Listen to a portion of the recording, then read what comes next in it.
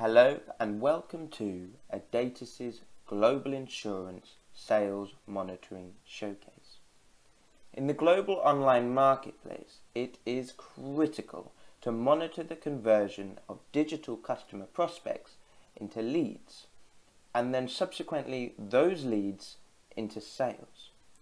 With this solution, you can do just that. So without further ado, let's have a look. So this first report is centered around trying to convert a potential prospect into a lead.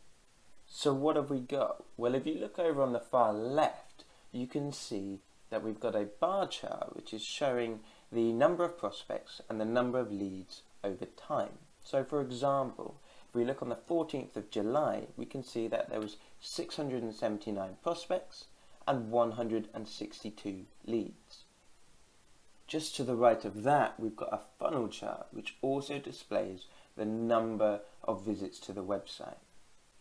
And if you cast your eyes downwards, you can actually see the all-important numbers and figures. And actually, if you follow them clockwise, you can actually follow the journey of a customer. And right at the very bottom, we've got a map. And this actually displays where all the prospects are all over the world. And the bigger the blob, the more prospects there are within that country. At the very center of the report, you can actually see the leads broken down by referrer type. Finally, in the bottom left, you can see that the conversion rate from prospect to lead has now been broken down by the last touch channel. Now, like any Power BI report, the real value comes into it when we start to drill down and have a bit of a play around. So instead of looking at it from a global perspective, if we instead decided we wanted to look at the country with the most prospects, which in this case is the largest blob, therefore United Kingdom, well then the story completely changes. So for example, if we look back over at the conversion rate, email, which was the most successful conversion rate at 36%, has dropped down to 22%. Whereas the referrer site, well, that's gone from 30% to 44%, which now means it's twice as likely to convert a prospect into a lead than email is. So we've got our lead. Now, how do we convert that into a sale? Well, this report reveals all. Now, this report's actually a bit more bespoke, as it outlines exactly what we are selling, which in this case is travel insurance for extended stays. So what are we looking at? Well, if you look in the top left, we've got a bar chart which is showing us the top countries we've sold travel insurance for. And if you move along ever so slightly, we've got a donut which is showing us the breakdown of sales volume by product.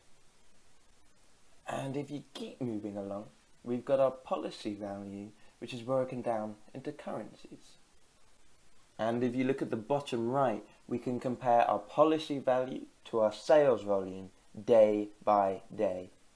And here we've got another map, except this time it's showing us our sales volume. On top of that, it can also distinguish our product categories as well. And once again, we've got a whole host of important numbers and figures, this time ranging from our lead to sale conversion rate to the number of lives we've actually got insured. Let's have a bit of an investigation. Let's say we want to know how best to sell French travel insurance. Well, if we just click here, then we can focus in on just France.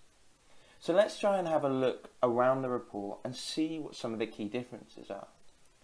As you can see, the average age we've sold to, well, that's jumped up to 50. And the average policy value, well, that's increased as well. But what's really interesting is if we go and have a look at the products. World Club 4, which isn't a big hitter around the world, Well, that sells really well for France Travel Insurance. In fact, you can see the majority of our sales have actually been for French travel insurance. Thank you very much for listening, and if you'd like to find out more, please get in touch.